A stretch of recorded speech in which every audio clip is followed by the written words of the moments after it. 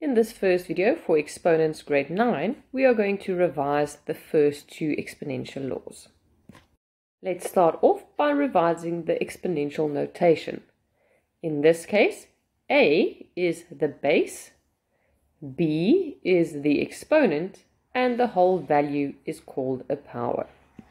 When you receive a value that is written in exponential form, the exponent, in this case 5, indicates how many times the base of 2 is multiplied by itself.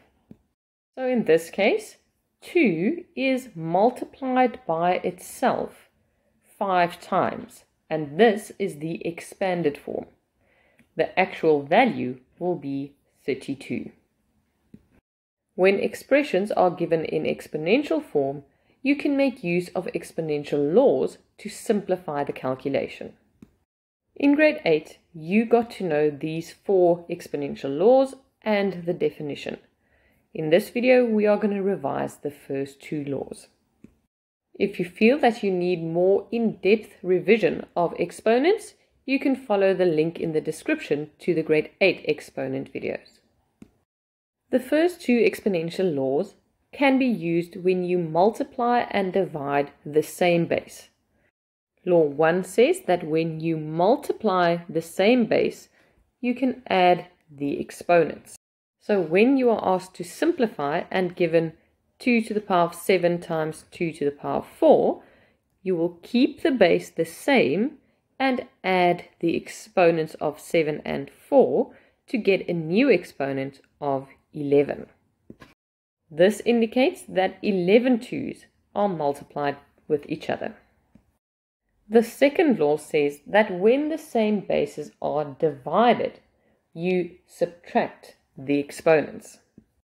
Here we now have 2 to the power of 7 divided by 2 to the power of 4, so again the base stays the same.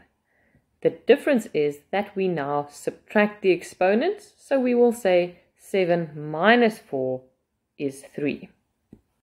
This indicates that after the 7 2's were divided by the 4 2's and simplified, 3 2's are left over, which is 2 to the power of 3. These laws can also, of course, be applied to variables, and here we can use the first law for the bases that are the same, so for the x's. That means we will add the exponents of 10 and 7 to get to x to the power of 17, which should be multiplied by y to the power of 3. Because these are 2 different bases, this is our final answer. When dividing variables, we can use the second law. So here, when we divide, the base still stays the same, and we subtract the exponents. So now it's important to remember that that bottom base has an exponent of 1. So here we will say 7 minus 1 is 6. Next, we're going to have a look at how these 2 laws can be used in algebraic expressions. Example 1. Simplify and leave your answers in the simplest exponential form. In A, you have to multiply and therefore you can use law 1. I'm reminding you that the exponential laws will only be used for those bases that have exponents. The 2 and the 7 are therefore multiplied as normal and will give a value of 14. Next, I'm going to use the first law for those bases that are the same. So here I will have x to the power of 7 because I add the exponents. This still needs to be multiplied by y to the power of 7. In B, we still need to multiply, but it is now indicated with brackets. Again, the minus 10 and the 3 will be multiplied as usual because they do not have exponents, and minus 10 times 3 is minus 30. Now I'm going to use the first law for the different base variables. Firstly, for the x's, I will add 2 and 4 to get an exponent of 6. Then for my y's, I will have an exponent of 5. And for z, it will also be an exponent of 5 because the second z has an exponent of 1. In C, we now have division, so we are going to use the second law. But before using the law, the 25 and the 5 can be divided as normal because they do not have exponents. And 25 divided by 5 is 5. For my variables, I can now simplify the same basis. So I'm going to subtract the exponents because I'm dividing, and that is the second law.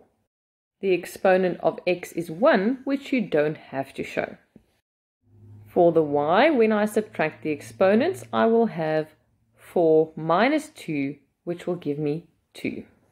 In D, we are still dividing, and again I'm going to divide the minus 2 over 20 as normal. I'm reminding you that the minus in front can also be written with the 2 in the numerator or even with the 20 in the denominator. All three of these options mean the same thing.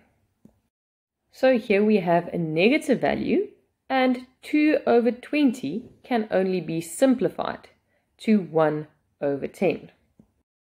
And for the variables, I'm going to use the second law for division and say that 10 minus 5 will give me 5. I can also choose to write minus 1 over 10 multiplied by x to the power of 5 next to the fraction. The following two examples will be law 1 and 2 combined. In A, we will have to multiply as well as divide. In this case, it is now your choice whether you first multiply or first divide. I'm going to multiply first, so here I will have 3 multiplied by 4, and that will give me 12.